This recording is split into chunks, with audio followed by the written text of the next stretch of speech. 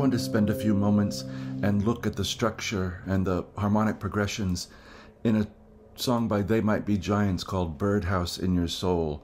This one has some very interesting modulations, and I think if voiced a certain way, it almost sounds like a classical piece in places. So I thought I would do some of that and just give an idea of what's going on with the modulations and the progression in general. If you've not yet done so, please check out the playlists on my channel. There's a lot of material. I think there's 32 playlists at this point.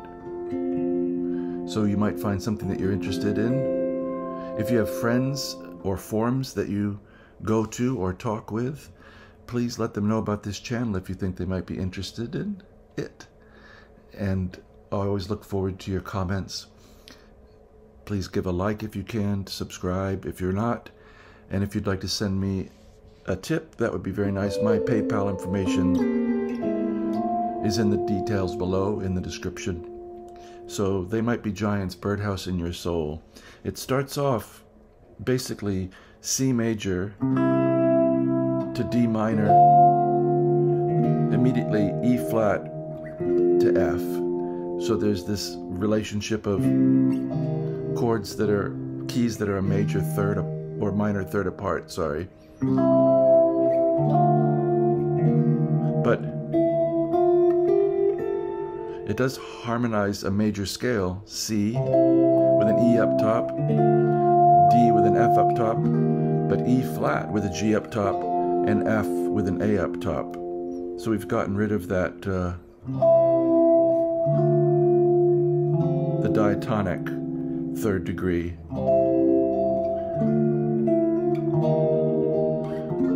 It lifts a little bit like that. So I'm just playing regular old standard chords. I should note too that I'm tuned a little bit differently to be in tune with the record. The record is in between A440 and something else. They might have pitched the tape if they recorded this in analog, or pitched the digital a little differently to get a different key center or a different tempo. People do that in post-production. So I'm tuned to the recording. But the opening line, if you take it as a little two-voice counterpoint, here I am at C and C 8th fret of the 6th and 1st strings, walking up to D, which would be our D minor. But then we include this B flat, which announces the arrival of this E flat major. So 8 and 8, C and C, D and C, down to B flat 6th fret, and then 6 and 8, E flat and G. You can move that up a whole step. F and A, 8 and 10.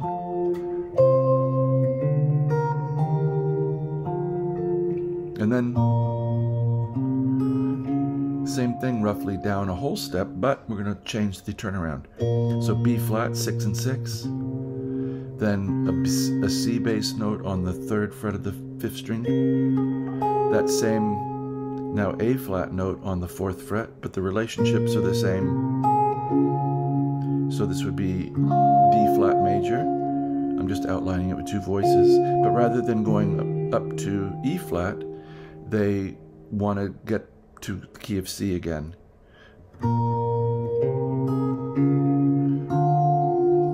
So now we pair that F note with a D in the bass. That's 5th string, 5th fret. And then they play G in the bass, which more or less this is outlining G7, the strongest way to set up C.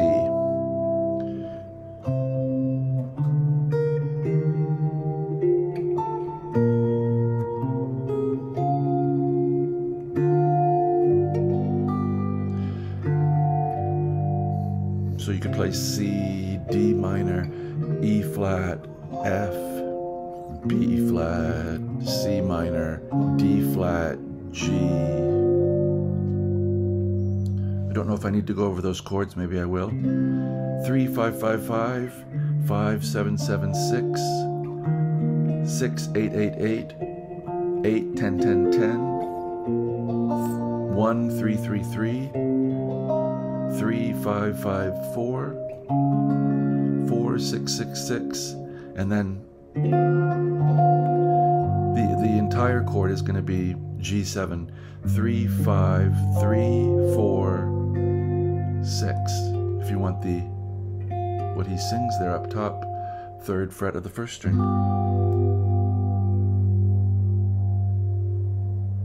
So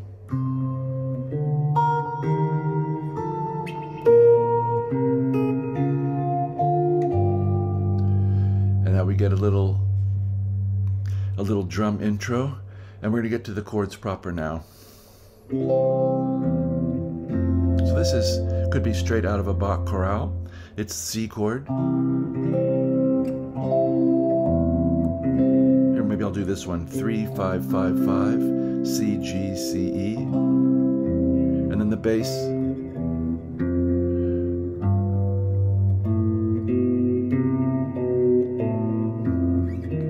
is going to walk down. So C with an E low open 6th string, because that approaches F. So this would be C, root position. This would be C, 1st inversion. Then C in 2nd inversion, C with a G in the bass. This is 3, 5, 5, 5, but now our G is on the 6th string's 3rd fret. And these could come right out of a Bach chorale.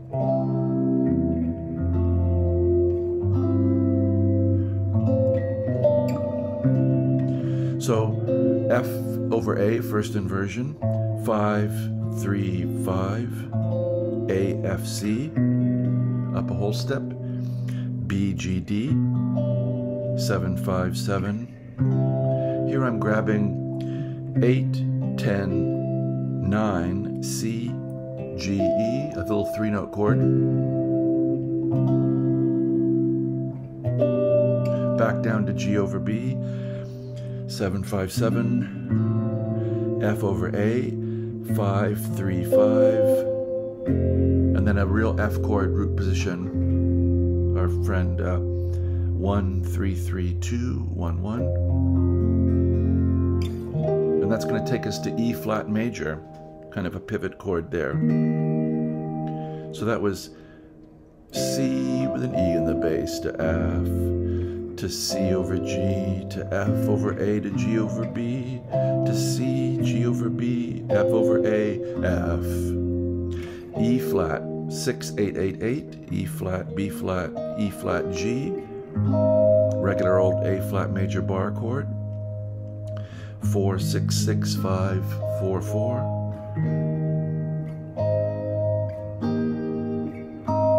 And now we have to get from E flat back to C. So they're going to go E flat, 6, 8, 8, 8, C minor. It's really quick. 3, 5, 5, 4. And then the 4 chord. And 1 and 4 in this song are really important. You'll notice that the first thing we did was go 1 to 4. Now we're going E flat, C minor, A flat, that's 4, 6, 6, 5, 4, 4, and down to G7 again. So shades of the intro.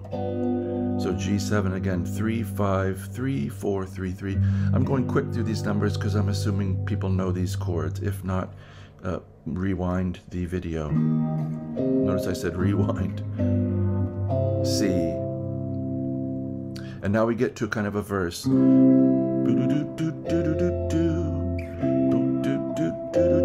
So 1 to 4, C to F. Then a little like old songwriting style. C, G over B, C7, the 5 of 4. So C major, G over B. I'm playing 2 open, open, 3, 3. Now C7, 3, 5, 3, 5, 3. Now F to G. Ba-do-do-do-do-do-do-do. Same. Ba-boo-do-do-do-do-do. And now a very interesting part. This is going to be also our instrumental bridge, but A minor, open 5, open 2, 2, 1, open, and then to F, 1, 3, 3, 2, 1, 1, and then this little rise that would normally go to G, but now we're going to use A minor to F to D7 over F sharp, first inversion D7 chord. This is 2, open, open, 2, 1. So A minor to F to D7 over F sharp to F. And then we're going to need to go to G. And then again our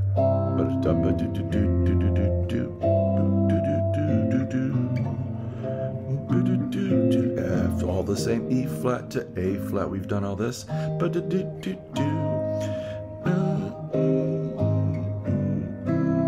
F, C. Now we're coming to the instrumental, which is just A minor to F to D7 over F sharp to F. A minor to F to D7 over F sharp to F. And now interesting, F sharp minor to D. So this is really different. F sharp minor, 2, 4, 4, 2, 2, 2. I'm going to D, 5, 7, 7, 7. Do, do, do, do. And then what was it here? Yes. This is a B major chord in first inversion. F sharp minor to D to B. F sharp minor to D. And so then this is 6, 4, 7, 7. First inversion B major chord.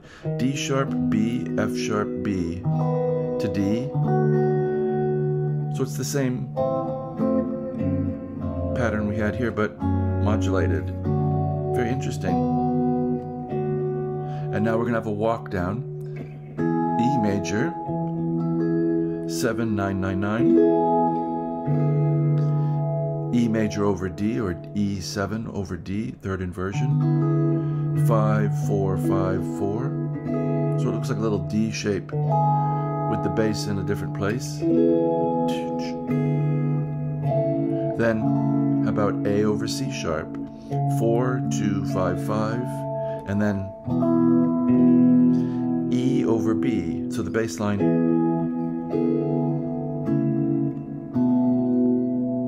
has B in the bass. It's been a straight scale down to A.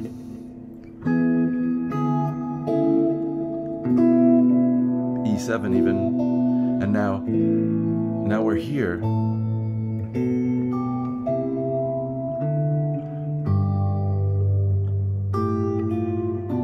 Sorry.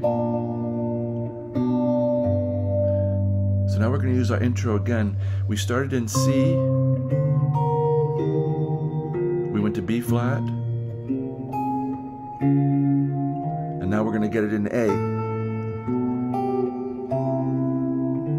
And then G. G. I'll go over that. So A. Well, after. So now A to B minor. Open 2, 2, 2. B minor. 2, 4, 4, 3. To C. 3, 5, 5, 5. To D. 5, 7, 7, 7. And now G. I'm just playing 2 fingers. 3, 3, open, open, 3. I'm skipping the 5th string. To A minor. Open 2, 2, 1. To B flat. 1, 3, 3, 3. To G. And we're back. So this is 2 open open 3. I'm sorry if I'm going fast. And G in the bass, 3rd fret of the 6 strings. So that was A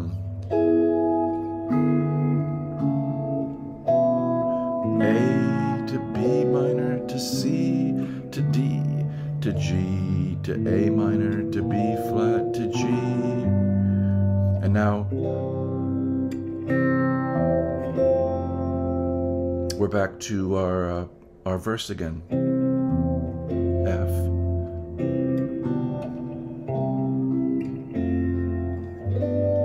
So I hope if you're a fan of this song, or if you've never heard it, that you enjoyed this little breakdown. It took me all of, oh my, I'm sorry, 16 minutes. A lot of parts, a lot of modulations, but it's an interesting tune. If you've stayed this long, God bless you. Really, I appreciate it. That's amazing. And as always, I do sincerely wish you a very good day.